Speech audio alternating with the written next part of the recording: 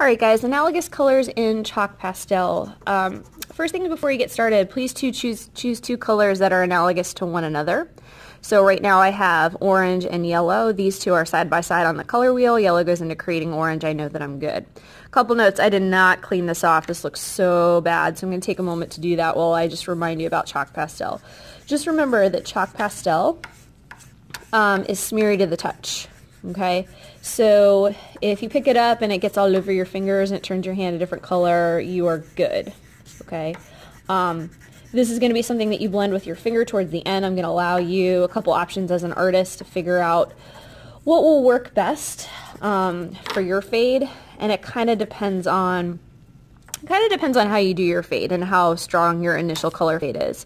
A couple of things. I'm going to start with my orange before we get started because orange is darker than yellow. Okay, so I always want to start with my darker color to create my color fade. I'm actually going to flip this way if it's okay with everybody. Starting on this side, and I got to wrestle this card down. This is the hardest part about doing things on cards.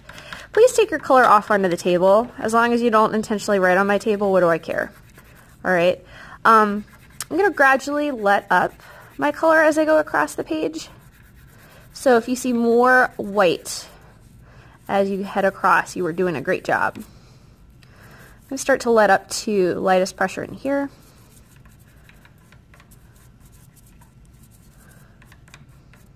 I wish I could get lighter. This is not as light as I would like it to be. Alright, lightest pressure in here really should be lighter. That was a fail, but that's okay.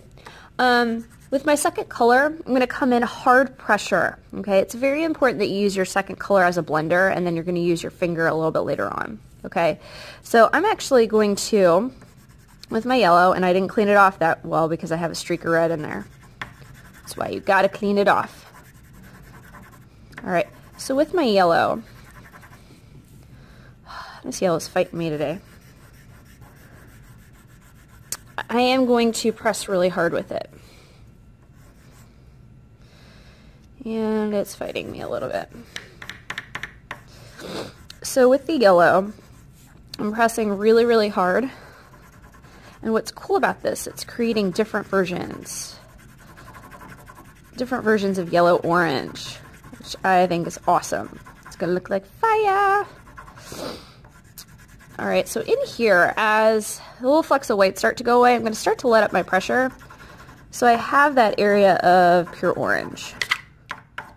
Okay, so I have something that looks like this. Before I do anything else, I've got all this orange on my tip.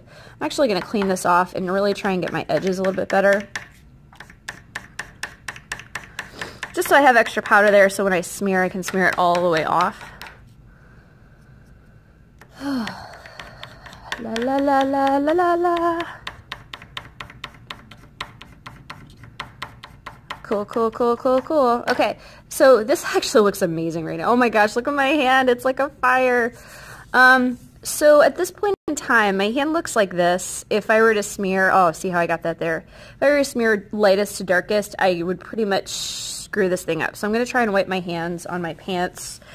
You're going to wash your hands or wipe them off, just to get some of the loose powder off before I smear. Now, with the other video that I shared with you guys, what I said was, at this point in time, you have options as an artist as to which direction you are going to smear your color.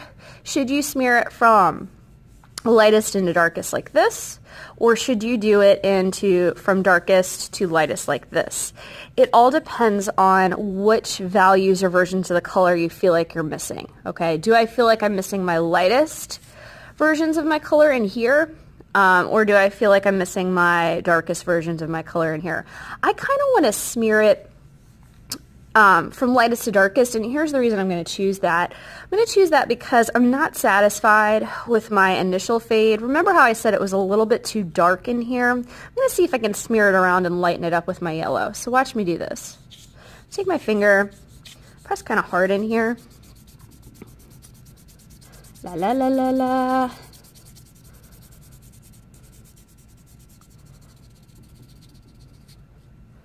I think yours is going to look better. I kind of like this though.